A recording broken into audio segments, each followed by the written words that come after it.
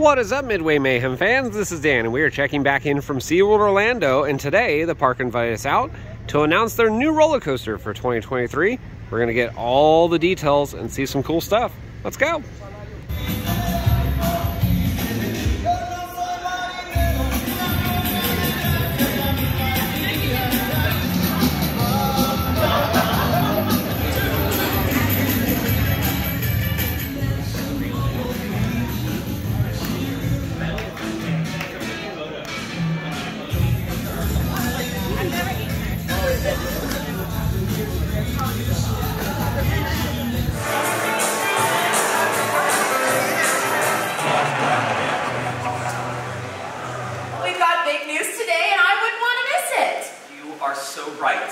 I cannot wait to announce...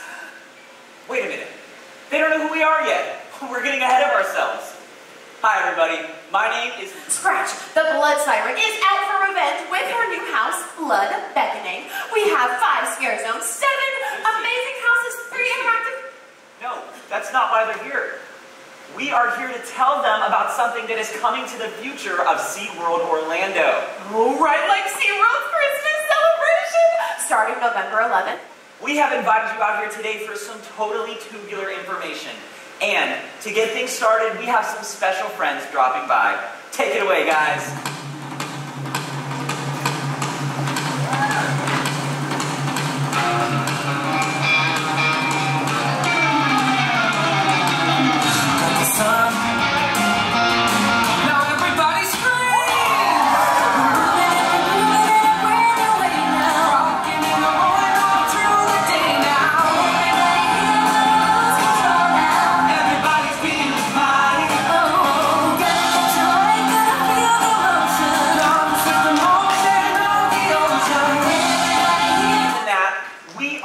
About the 7th roller coaster to be introduced to the SeaWorld Orlando family. Let's hear some excitement.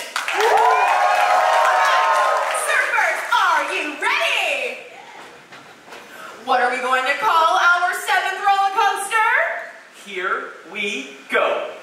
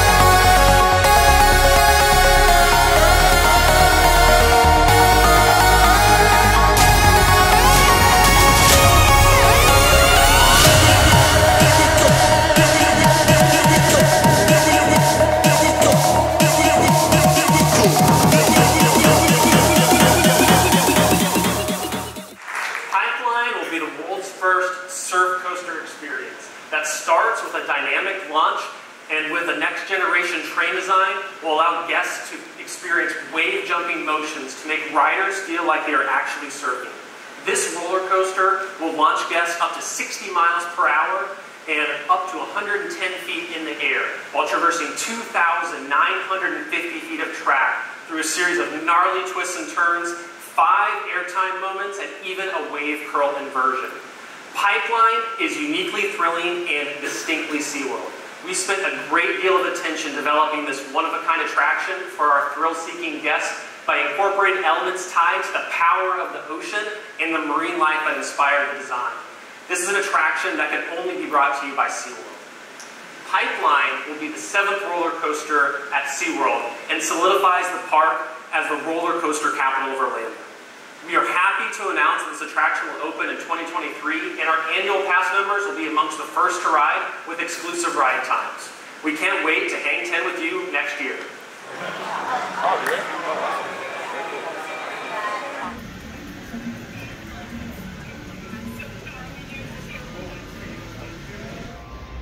Can't hang 10 in socks. Is that the word for shoes? Surf's up, my dudes. Pipeline, surf coaster. Look at this board. It's awesome. Neat photo opportunity spot. They have this photo opportunity spot in the park later on. It's gonna be awesome. All right, and now we are getting an up-close view of a piece of that track for Pipeline surf coaster.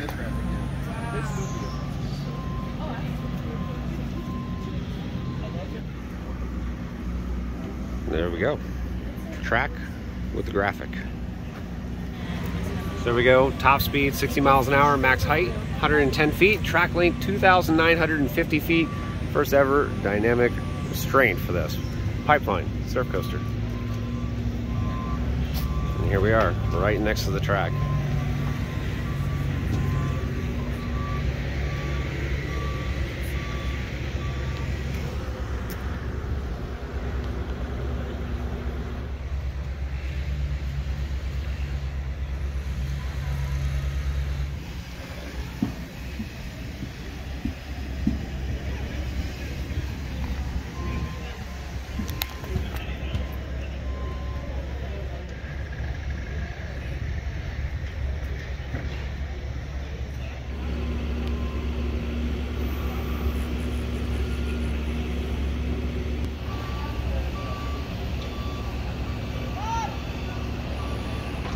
So here we are, hanging out with the B&M track, Pipeline, the surf coaster. It's right here. It's beautiful.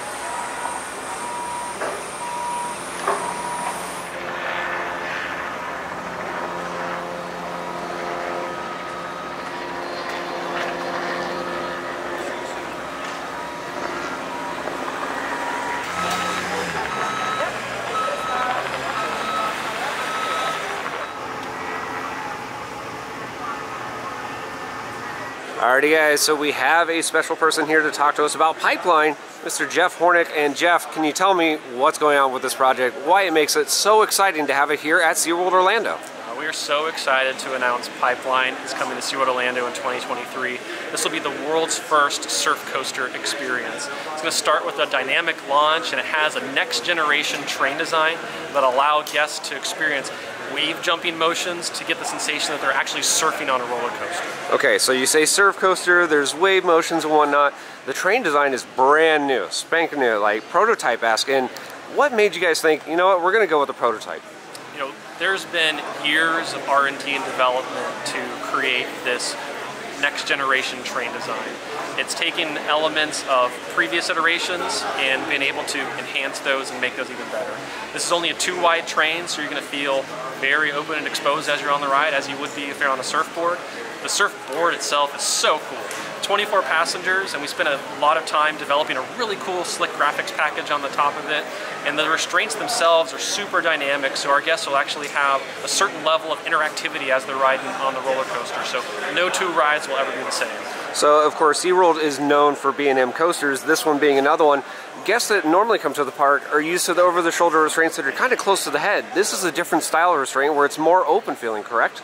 This restraint system is brand new. It's an over-the-shoulder restraint, but it keeps it very open, super comfortable, and the fact that it is dynamic, it actually moves with you as you're going through the ride course, makes it for a fun, smooth, enjoyable, and interactive experience. Okay, excellent. And we have 2 trains on this coaster, correct? 2 trains, 24 passengers. Okay, excellent. And I cannot wait for Pipeline the Surf Coaster. I'm really excited. It's nice to finally see it announced, and we'll be riding it hopefully soon. Thank you, Jeff. Yep, thank you.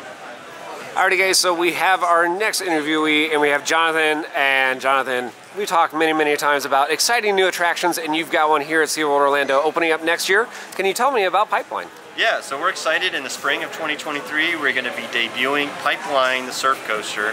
It is the world's first surf coaster. It is a first of its kind attraction on the planet that can only be found here at SeaWorld Orlando.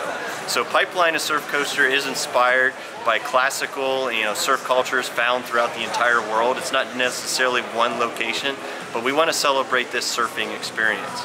And your journey on your surfboard begins on a wave launch experience as we propel you on your surfboard to a speed of 60 miles per hour.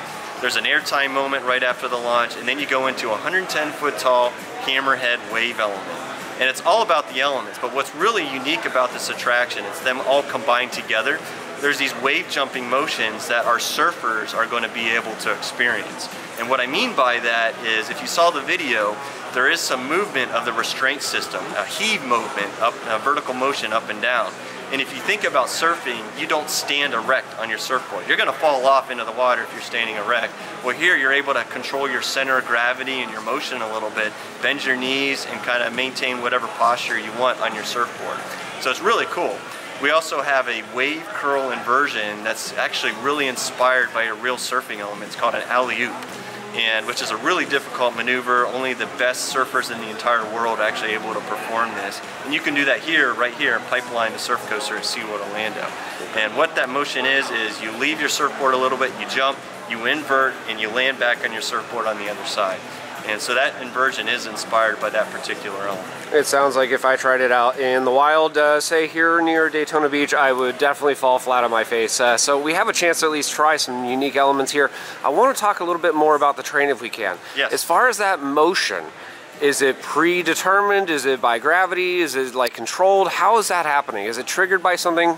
What's going on? It's all physics. It's all gravity. It's nothing controlled electronically. So there'll be some minor variations based on the body weight and the posture and the height of the person, or the patron, or the surfer, I should really say. Yeah.